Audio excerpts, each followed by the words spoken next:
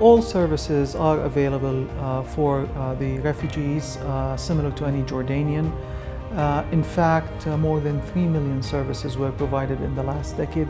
Services that spans all spectrum of medicine. In the end, the refugees in Jordan feel and live like a Jordanian. احنا في المركز الصحي بنشوف تقريبا كل شهر في حدود من 13 الى 15 الف مراجع شهريا. بكون من ضمنهم من 1300 الى 1500 مراجع من اللاجئين والمهاجرين من مختلف الجنسيات. بالنسبه للامراض المزمنه اللي اكثر الحالات اللي احنا بنشوفها هذا اللي هم امراض الضغط والسكري واعتلالات الغدد، نظرا لانه اللاجئين بشكل عام هم في فئات عمريه متطرفه، هم كبار سن واطفال بشكل عام.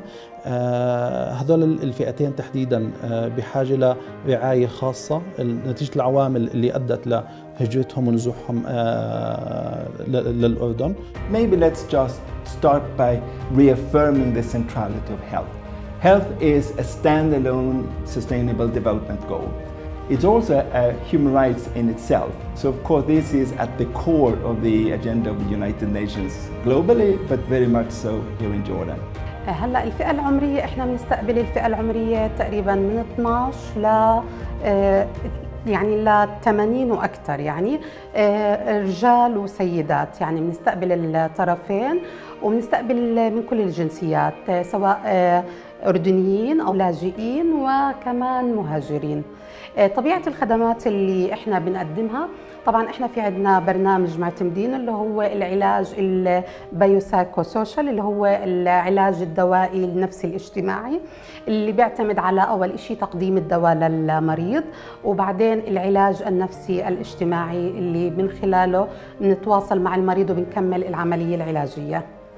أنا بشعر بالفخر أني متطوعة مع جمعية إنقاذ الطفل كجزء من أحد أفراد منظمة الصحة العالمية. الفكرة الأولى كانت خطرت لي من صعوبة وصولنا للمشافي والمراكز الصحية كتجربتي أنا كلاجئة أول ما وصلنا، فحبيت أكون مساهمة بالمجتمع، أفيد نفسي وأفيد الناس اللي حوالي، وعم بقوم بعملية كلأكمل وجه، مثل تقديم النصائح للناس الموجودين، دمج المجتمع المحلي بالمراكز الصحية، نتابع الناس المرضانين الأمراض المزمنة، اللقاحات، الحوامل، الستات المرضعات، كنا نقدم لهم دائما النصيحة ونوجههم للمراكز الصحية. أنا موجود الحقيقة بالأردن من نهاية 2015. أنا عندي أمراض مزمنة، عندي السكري والضغط وارتفاع بنسبة الكوليسترول بالدم. الخدمة المقدمة هنا جيدة، التعامل معي يعني كأني غير أردني، معاملة الأردني بالنسبة للأسعار وبالنسبة للأدوية. يعني أمورهم منيحة. أنا كمان علاجاتهم كنت مستمرة عندهم. أنا الضغط صاب لي بس يعني خلال السنة هاي أموري صارت ضغطي مستمر، ضغطي نازل ومني العلاج اللي باخده، وفي عناية واهتمام والله من هون. وكمان قبل يمكن 6-7 سنين صابتني جلطة على إيدي ورجلي، وجيت هون تبعت والله أموري تمت وتحسنت على يدهم الحمد لله رب العالمين. هون والله ما في عنا نقص، يعني ما شاء الله الأطباء ببذلوا أقصى جهد. في الكورونا كانت تسكر الوكالة وإشي، بس كان يعني يرنوا على تليفونات على التطبيقات ويجيبوا لنا العلاج لغاية البيت، يعني ياخذوا العنوان ويجيبوا لنا العلاج للبيت، يعني ما انقطعت عنا العلاجات نهائيا. أنا زلمة بعاني من ضغط وسكري وعندي دوالي بجري وعندي فدق، ومعي مرض ثاني قالوا لي عنه، هذا بالعامية بيقولوا له مرض النقرس.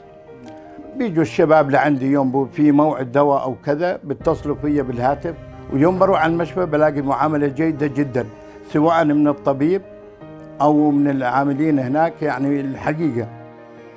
المرض السل أنا صار لي 2.5 سنين.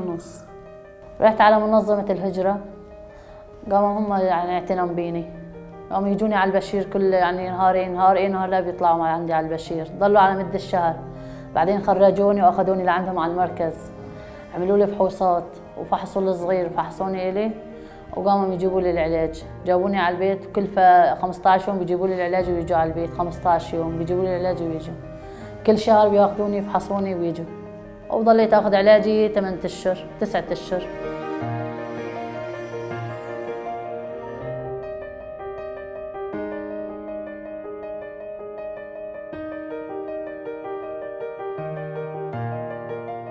التأمين الصحي للاجئين، لا يوجد تأمين صحي للاجئين نهائيا. أنا بالنسبة لي معي تأمين الشيخوخة، ما عندي مشكلة، بس أسرتي مكونة من 8 أشخاص، 8 أفراد ما عندهم تأمين صحي.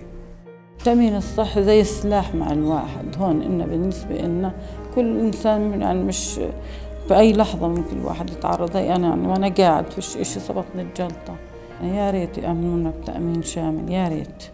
طبعا الصعوبات أو المشاكل المالية تعتبر هاي من أهم التحديات اللي بنواجهها، بيؤدي طبعا إلى أحيانا نقص الكوادر، أحيانا ممكن يواجهنا عقبات في تقديم الخدمات بسبب هاي المشاكل. يعني أهمها هي المشاكل المالية، نقص الكوادر، أحيانا ازدياد الضغط على العيادات، ازدياد الأعداد المراجعين. يعني عم نحكي اون ذا جراوند بصفتي أنا مدير عيادة، نعم، وخاصة ما بعد الكوفيد 19 والوضع الاقتصادي شوي مع الناس وهيك، فبحبوا دائما، احنا بتعرف الخدمات اللي بنقدمها بوكالة الغوث كلها فري اوف تشارج اللي بنقدمها للاجئين، فهي مجان، فالناس بيحبوا دائما يجوا على المكان اللي بيكون فيه الخدمة مجانية.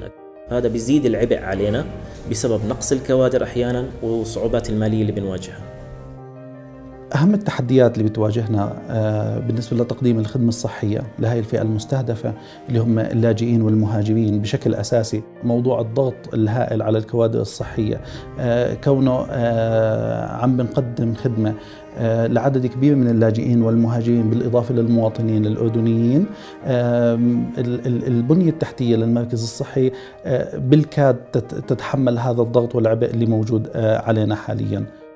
Well, I think the most important lesson that was definitely highlighted by the COVID crisis is that no person should be left unattended for, and that the health of the vulnerable group, or any group in fact, is part of the general well-being and health of the population.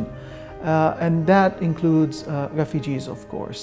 There's no doubt that providing healthcare for refugees had put a financial restraint on Jordan. In addition, it also put a lot of pressure on the services that we provide.